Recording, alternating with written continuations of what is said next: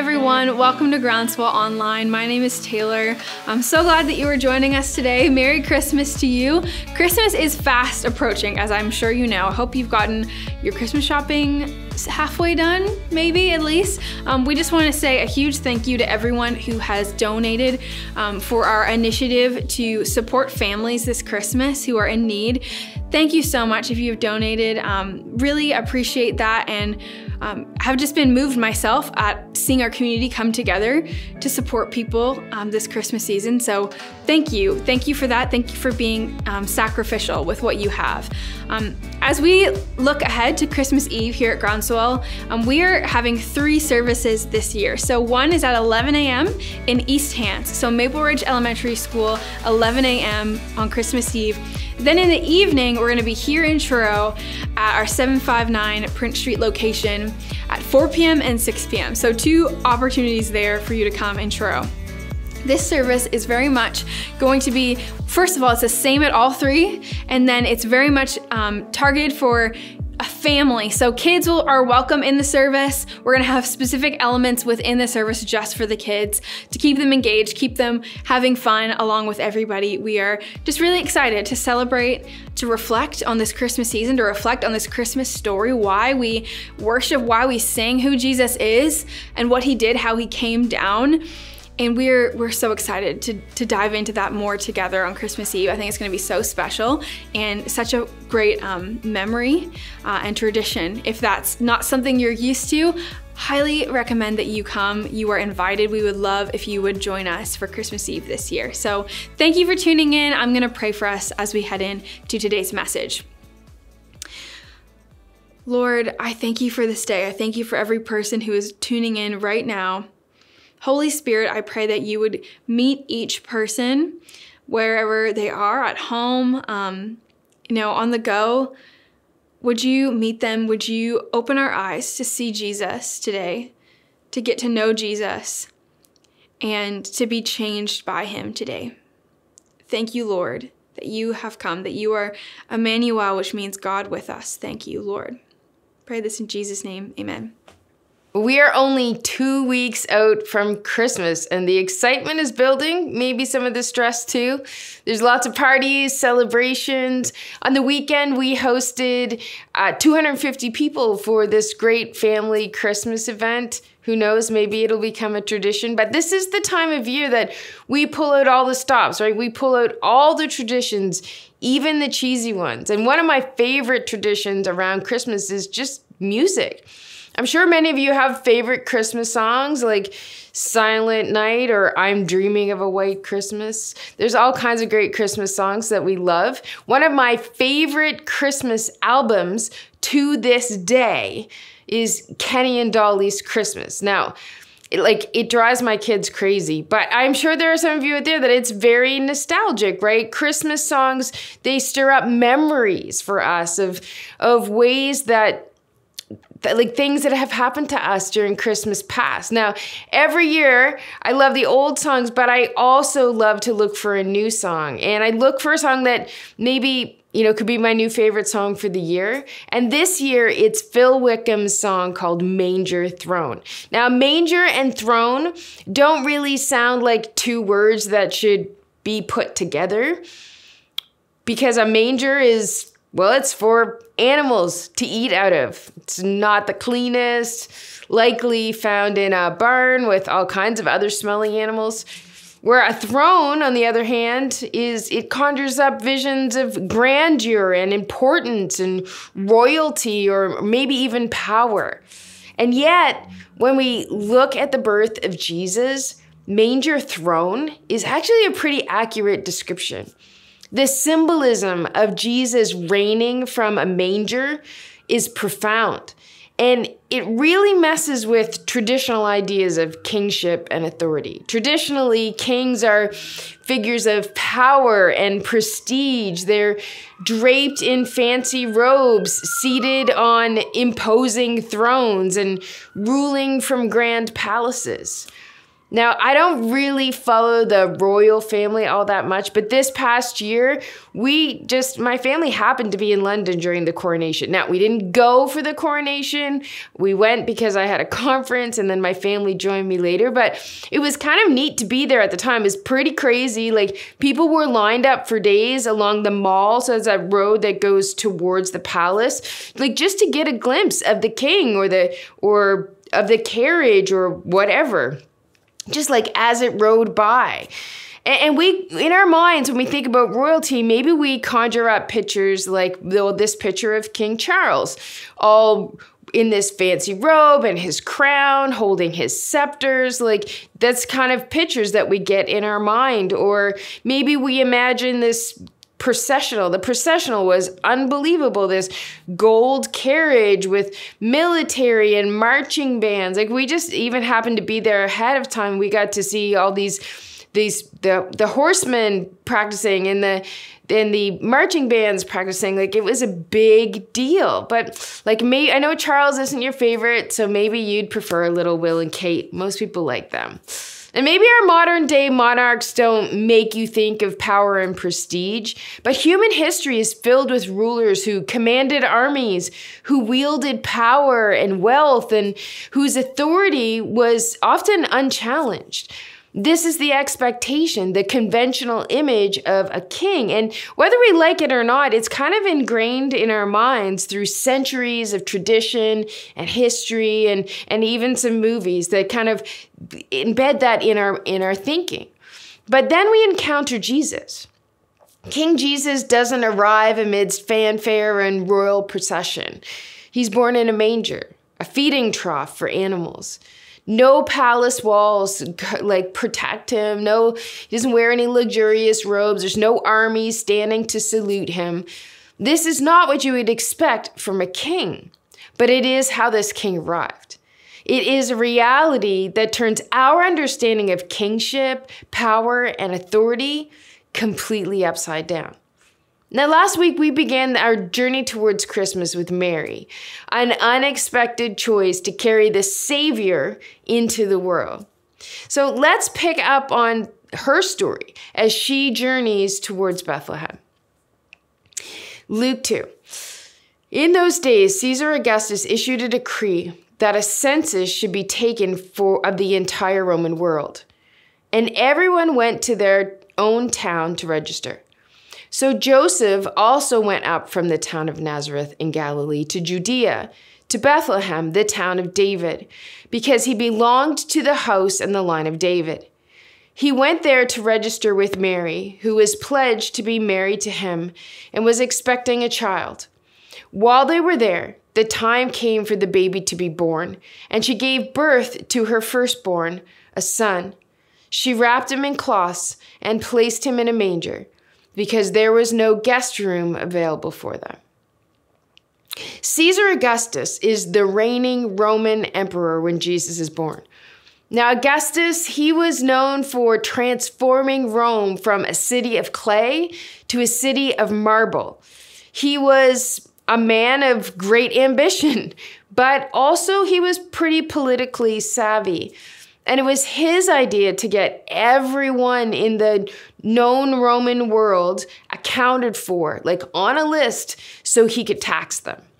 And his census began this chain of events that forced Mary and Joseph to leave their home in Nazareth and travel to Bethlehem, because everyone had to go back to their own hometown for this census.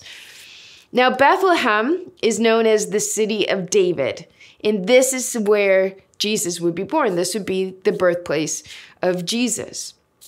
And so that's where we pick up the story, how we're following along with the story of Mary and Joseph and into the birth of Jesus.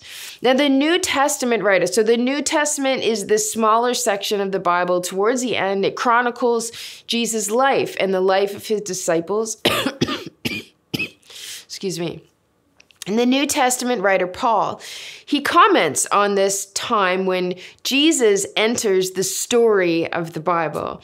And he says this, "But when the set time had fully come, God sent his son, born of a woman, born under the law," so talking about the Roman law, "to redeem those under the law, that we might receive adoption to sonship. Now, what you may not know just by reading this scripture is that phrase, adoption to sonship, the Greek words that are translated to adoption to sonship is a legal term, actually, referring to the full legal standing of an adopted male heir in a Roman culture. So there's this sense of being brought into royalty that Paul is talking about, like about Jesus' arrival, that people would be adopted into royalty. So it's kind of like an interesting little tidbit there. So at this time in history, the Israelites, they live scattered in Israel and throughout the Middle East. But they're under the thumb of the Romans. And they are still waiting for their promised Messiah, because the prophets from the Old Testament, they had promised this Messiah, a ruler who would renew their kingdom and lead them out from under the oppression of Rome. So you can fully understand really why they expected a king with a powerful army, a political strength. They were looking for a conqueror, a long-awaited king who could crush their enemy and set them free. So why does God choose to reveal his sovereignty, his authority, in such a humble, unassuming way? I think it has a lot to tell us about the nature of the king and his kingdom. So let's look at a few principles today about the king and his kingdom. So under King Jesus, worldly values are reversed.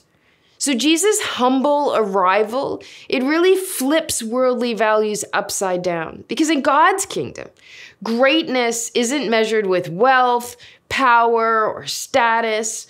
It's measured by humility and service and love. And this is definitely not how we would understand success and power in our world. When we think of successful people, we think of people who are rich or famous or have political influence or maybe, invented AI. But God's economy, it doesn't work that way. When speaking about the kingdom of God, Jesus said, "But many who are first will be last, and many who are last will be first." In God's kingdom values accessibility and inclusivity. The humility of Jesus' birth symbolizes the accessibility and inclusivity of God's kingdom. Jesus was placed in a manger, an ordinary and easily accessible place.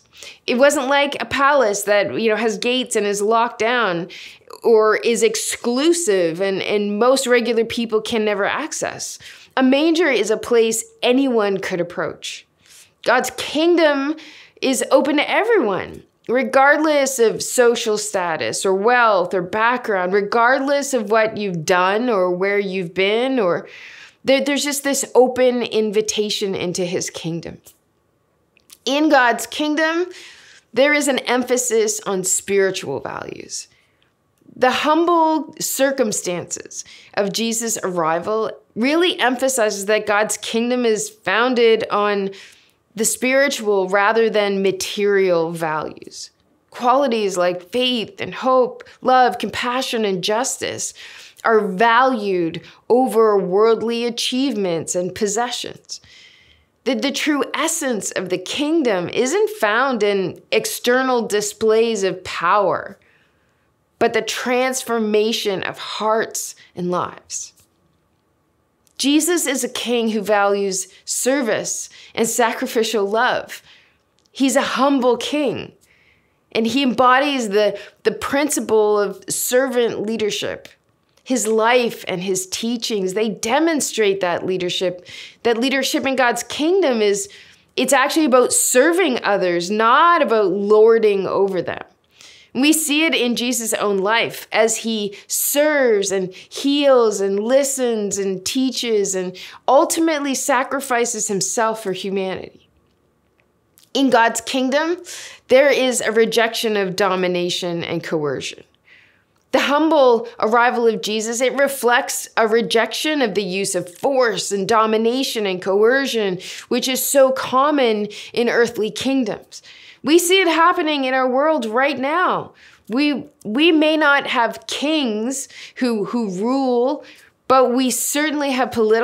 political powers attempting to dominate through brutal military force. But God's kingdom advances with love and generosity and self-sacrifice. It's a stark contrast to how we often see human empires expand and maintain control. God's kingdom is a place of peace and reconciliation.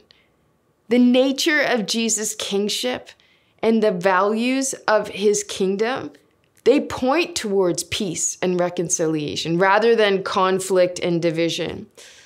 Jesus promoted forgiveness and reconciliation and the breaking down of barriers between people, which reflects the harmonious and peaceful nature of God's kingdom. God's kingdom operates in transformative power, not brute force, transformative power. Despite its humble appearance, the arrival of Jesus signifies the transformative power of God's kingdom breaking through, breaking in. It has the power to change lives, reform societies, and influence the course of history, not through overwhelming force, but through the quiet power of truth and love. God's kingdom, it operates on an eternal perspective. The humble beginnings of Jesus remind us that God's kingdom, it operates on an eternal perspective with an eternal focus. It values what is lasting and spiritual over what is temporary and material. It's focused on eternal realities rather than immediate gratification or what we can get or have here on this earth. So let me ask you a question today. When you hear about this king and his kingdom, is this the kind of king you're looking for? I think a lot of us are okay with calling Jesus our Savior, recognizing and believing that he died to save us from our sin. Like, we're good with being saved. We're good with that. But we struggle to call him king, to invite him to be Lord of our life, to trust him to lead us. And maybe that's because, we question his existence. Maybe you're a skeptic and you wonder. Maybe it's because we see him as maybe that kind of king who might lord over us. Or maybe it's because we just like to be king of our own life. Jesus did not come into a world looking for a Lord and Savior. He came into a world where Caesar Augustus was proclaimed to be Lord and Savior for bringing peace to the Roman Empire by defeating his rivals, squashing rebellions with a heavy hand, and continually conquering barbarian lands. Jesus did not come into a world looking for a king of the Jews. Jesus came into a world where Herod had already been given that title, King of the Jews. And by Augustus Caesar, no less. And Herod was more than willing to lie, cheat, steal, and kill to keep that title. Herod was so intent on making his greatness known that he forced slaves to build him a man-made mountain in Jerusalem where he could build an opulent palace. So whenever people would look up, they would see his palace and be reminded of his power. That's the world Jesus came into. Now, it's pretty common in our day for people to question God's existence in the face of political scandals and war and heartbreaking inequality. Like, it just seems unbelievable. Yet, it was into a world with even more scandal and inequality that Jesus was actually born. He came to show us the true nature of power. And he chose not to rule from a golden throne in Rome or a lavish palace in Jerusalem. He chose a manger as his first throne. The King of creation, who came back to save his people, showed us the nature of true power. Not to slaughter our enemies, but to love them. Not to conquer foreign lands, but to conquer our rebellious hearts. Not to force us to worship him with the sword, but to bring us to our knees by the power of his sacrifice for us on the cross. Today, the Roman Empire is ancient history, and Herod is considered a paranoid failure. The billions of people still worship the one whose first throne was a manger. If you want to see great power, you don't need to look to politicians or mighty conquerors. Go look at the manger and then shift your gaze to the cross. Because if you're looking to find power, true power that transforms lives, that changes things, the manger is where you'll find it. So as we navigate through this Christmas season together, as we head towards celebrating the birth of Jesus, I think the question we all have to answer for ourselves is this the kind of king we're looking for? Are we trying to reign and rule over our own lives? Do we think that we know better than the king? Are we afraid?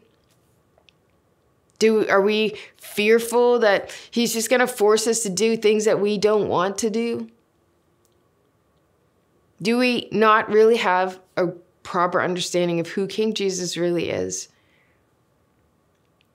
Because King Jesus came to seek and to save the lost, not to lord over. And when we know deep down, when we truly understand the power of that, the true power that King Jesus brings, I think it humbles us. And so as you navigate the next number of weeks towards Christmas, I want to encourage you to wrestle with the question, is this the kind of king I'm looking for? Because King Jesus has created an accessible place where you can come and meet him, where you can come and be led by him, where you can put your trust in him and follow the true king. Let's pray together. Lord God, we are so thankful today that you are a loving, gracious, and kind king, that you rule with truth and love, that you are an accessible and inclusive God who invites everyone into your kingdom, that you don't rule with force, but you rule with self-sacrifice, that you value self-sacrifice. And Lord, we are so thankful today that you gave yourself for us. And Lord, I pray for everyone who is watching, that in these next few weeks, we would wrestle with the question, are you the king we're looking for? Do we have a misunderstanding of who you are? Lord, I pray that today would be step one in unraveling some of that for us, in us truly really seeking after the one true king, and that our hearts and lives would be transformed because of the work of your Spirit in us. And so, Lord, we love you and we worship you today, King Jesus. We pray these things in Jesus' name. Amen.